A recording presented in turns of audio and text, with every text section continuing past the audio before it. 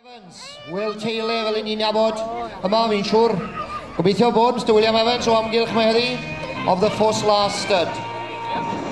Now owned by Rachel Buckman of Llandeilo.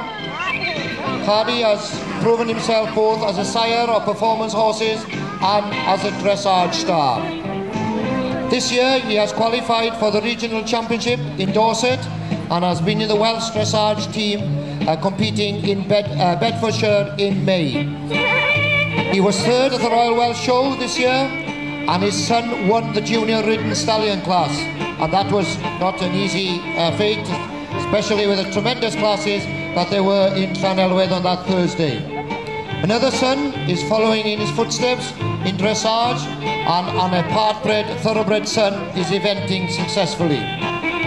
I hope you enjoyed this short performance from Cardi, proving that with the correct training, Welsh Cobs can compete on equal terms with any other breed in the world. And yes, we can, and we can be proud of this. The more versatile we can show that these Welsh Cobs are, the better, and the sooner people will realise that on the world stage. There we are then. Enjoy yourself here now then with first last Cardigan Bay with Rachel Buckman.